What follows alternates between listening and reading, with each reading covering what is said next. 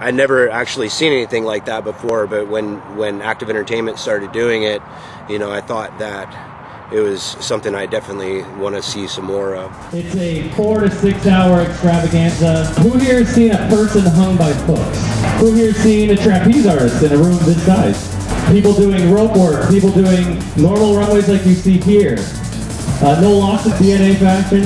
And Chance came first and then AMDEF, and it happened on accident. I knew Ryan Moeller loosely through some other people, and I kept seeing him all the time, and he'd be like, you know, where do you get these fucking clothes I see you at all the time? I'm like, well, I make them. He's like, do you think you could put a couple 6-8 pieces together to show? I'm like, nah, fuck all this. You know, sure, why not? Andrea? Flower Child? Flower Child. It just kind of got involved with it, just kind of fell into place. Noel was involved with it. We were seeing each other. Still are seeing each other. And so...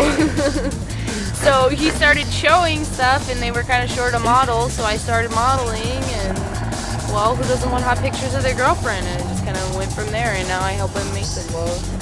It looks like we're going to do a mixed media thing with Sam and her girls, man. I'm not quite sure. We're still trying to kind of fill in the gaps of what we're going to do, but they're going to come on, maybe do a couple tunes with us, maybe one in the beginning, one towards the end, and we're just going to vamp out, man.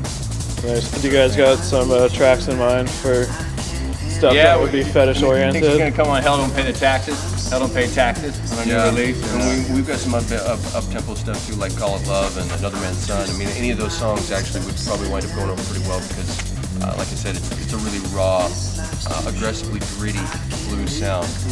And I know Sam came out the other night and checked out what we did. She saw some anger in it, she said. She saw some anger. Nice, that's good for fetish. Yeah, man. Have you done AMDEF before?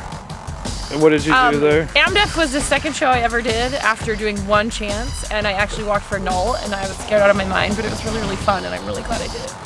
So this year we're at Neumos, different venue, bigger venue, gonna be even more fun. Can't wait.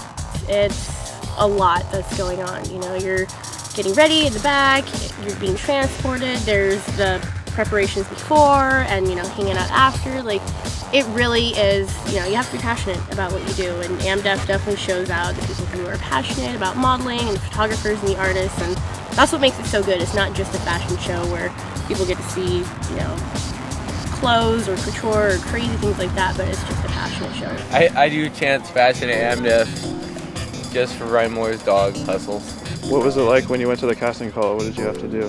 We just walked, and then that was it. We filled out some paperwork, and that was it. It was super easy. I was a little intimidated because I'd never done anything like that, but it was cool. Do you still feel intimidated now that you've hung out with the guys a little bit? No, everybody's really chill.